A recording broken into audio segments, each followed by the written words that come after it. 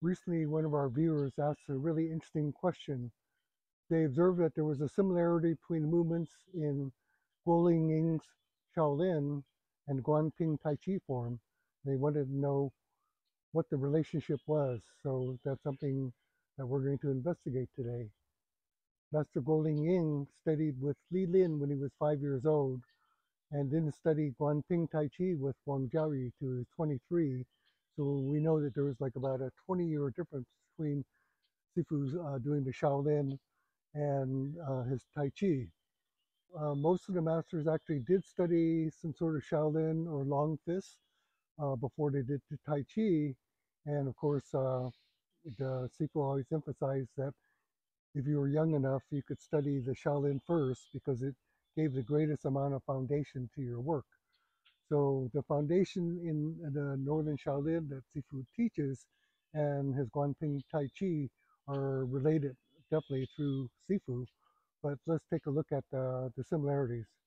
What I'm going to do first is I'm going to show you some still photos of some of the stances and movements, and then see if you can kind of just looking at the still photos identify if it comes out of the Tai Chi or the Northern Shaolin.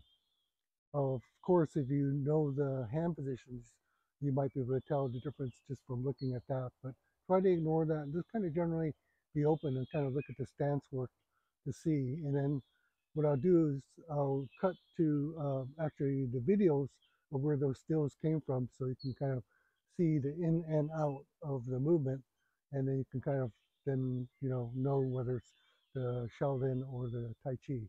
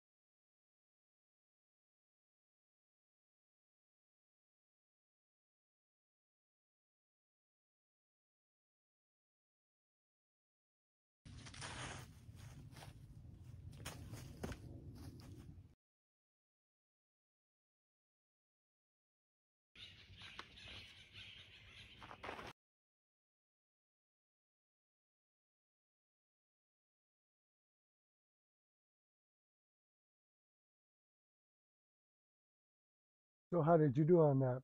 Were you able to guess? Before we get into like some of the other details, you have to realize that Sifu really loved the Shaolin. I mean, you can see from the old photographs, the videos of Sifu kind of commanding the group set of Chachuan that that was one of his favorite things to do. He didn't. It was very rare that he would have a Tai Chi group set, but whenever it came to any kind of occasion where he wanted to show off his kung fu, he'd always get the Chachuan students together, and then they have to do the demonstration. And so we know that he had particularly fondness for the Shaolin. Whether or not that comes through his training and influence the straight leg kicks and the falling stance into the Tai Chi, I guess we really never totally know because unless we found somebody else that studied with Wang Jiaoyu, his Tai Chi teacher, we wouldn't know whether that influence of those of the Shaolin affected his Tai Chi. But one thing we do know is that Sifu made a promise, a vow, to teach the Tai Chi exactly as he learned it. And we know that from both Sifu saying that in his interviews and from Simu, his wife, saying that Sifu made Simu promise that she carried on the tradition that she would not change any of the Tai Chi from what he had learned from Wang Jiaoyi. So I'm going to show you a couple more movements between Shaolin and the Guanping Tai Chi that are somewhat similar. In Guanping Tai Chi, we look at Fair Lady works at shuttles. And it looks like this.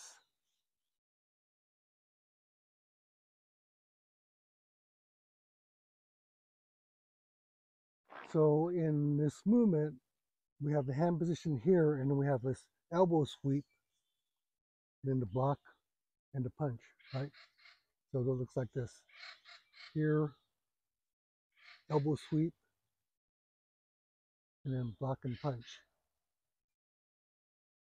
Also, it can be interpreted as basically block this way, and into the punch. But again, in the original Tai Chi form, they emphasize this sweep here, this position, and then as you step out, the block, and then the punch. In the fourth road of the Tantwei, there's a very similar movement where you come out with a knife hand and you step behind and you do this movement here, and then the finish. So this is sweeping, grab off the elbow, and then grabbing the shoulder, arm, and then sweeping with a foot sweep this way for the final sweep. So you can see this movement here, and this movement here are fairly similar. Also, in Chatuan, taking the fourth road movement, which goes here,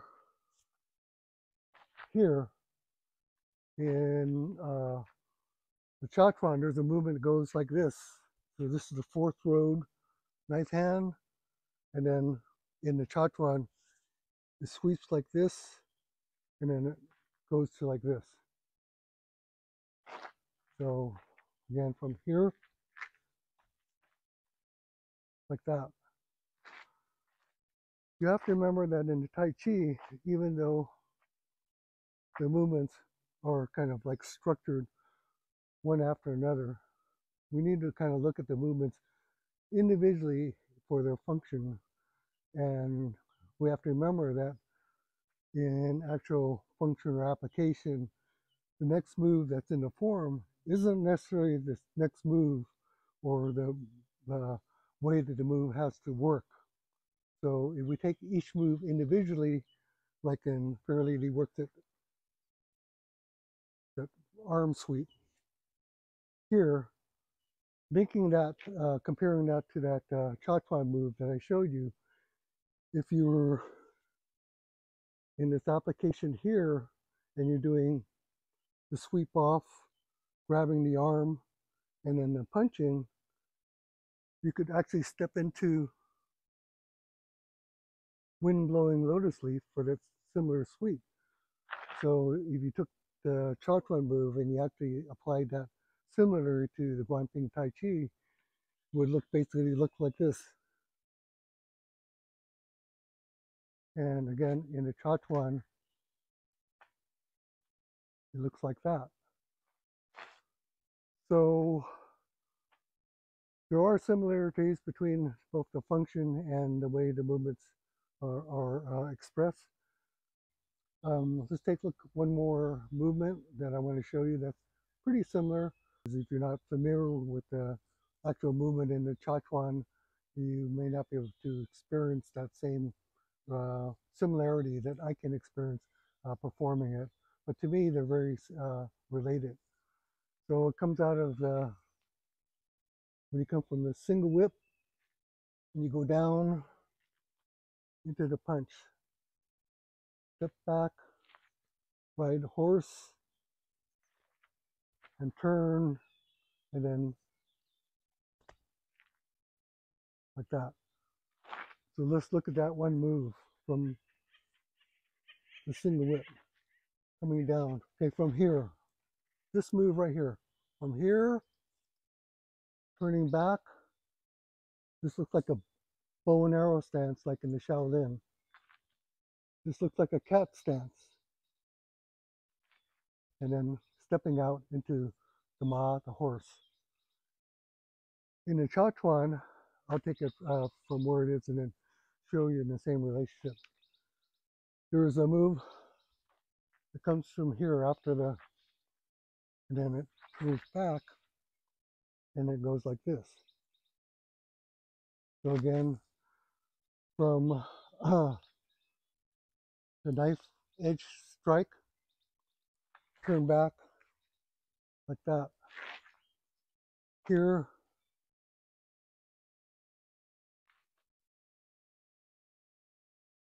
to me, those are very similar moves. Sometimes the similarities between two moves and the one in the Shaolin and the one in the Guanping Tai Chi are related, but not quite as obvious because the movement might be fairly different to the kind of casual observer, but knowledge of the function might show that they're very similar in nature. So I'm going to show you two moves, one from Shaolin and one from Guanping Tai Chi, and then we're going to kind of let you kind of think about how they're related. You'll see. So in here, I'll do it one more time slow. The pound down, this out, trap.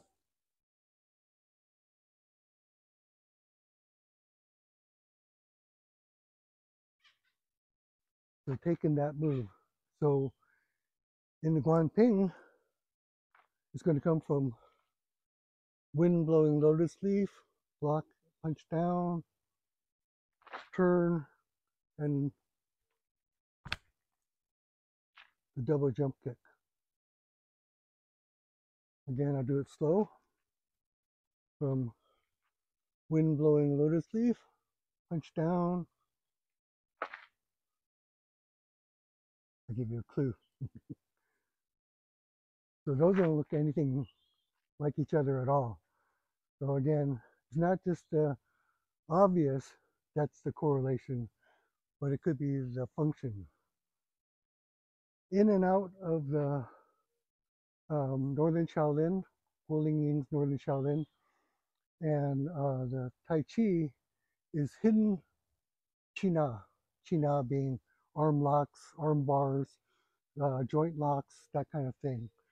And a lot of times it's not so obvious within somebody performing the form, especially if they're not conscious of the actual function or application, that these things actually even exist in the form. So how are these two obviously different looking moves similar in function?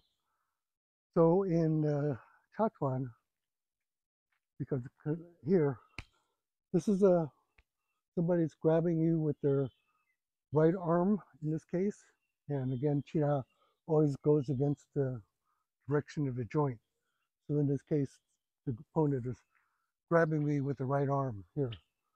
As I'm trapping his wrists on top of his hand grab, on top of my shoulder, I'm coming over the elbow and smashing it down so that the joint is coming here and then he's getting smashed down on this.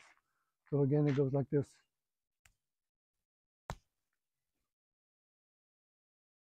And then there's a punch afterwards. After you smash his arm down, you punch. So we understand that as a movement of Qina and elbow. Shoulder grab, elbow break. So how does wind blowing lotus leaf, which is a sweep, block and punch, and a turn with a fist, which most people interpret as just a on guard position end up being similar to that move. So one day I'm doing this move, and Sifu shows me the application, which is basically like China. So from here, he had me grab with my arm, and this is he'll be grabbing with the right arm because you're coming around here. So he had me grab his shoulder with the right arm, and as he was in this, he had me grab with right arm here, and as he came around, trapped my hand, wrist over his shoulder, and came over my elbow down like that. So again, from this position, oh, but of course we know that in the Guanping form is taught as this and this. You have to remember that within the form is just the basic structure of the whole universe of knowledge. It's not every movement within the Guanping doesn't have to be performed exactly the way it was taught in the form because the form is only so limited in terms of being able to teach. You can have like only 64 specific applications. I mean, in each movement is basically a universe of understanding. So again, once you kind of become aware of the difference, what Sifu showed me as the actual application and what is shown in the form, I think that's going to kind of entice you to kind of look at your form differently and try to understand, kind of be more open to what the movements are. So that's the correlation between the two of those movements that are not obvious in the performance is that they're both China and they're both trappings, shoulder grab and coming over the elbow joint. So, so what do you think? I'd like to hear your comments about what you think on the subject. For myself, I do think that there's a definite correlation between Sifu's Northern Shaolin and his Guanping Tai Chi. If nothing else, just because it comes through the same person's practitioner's understanding. And once you gain understanding in one discipline, it's easy to carry over that understanding into another discipline. And for myself, I don't make any separation between my Shaolin and Huanping Tai Chi. People tend to think of it as one is internal and one is external. I think that people kind of that specialize in Huanping Tai Chi aren't even looking at my Shaolin videos. I kind of find that interesting. Perhaps it's because it only came through the Portsmouth Square and YC Jiang lineage.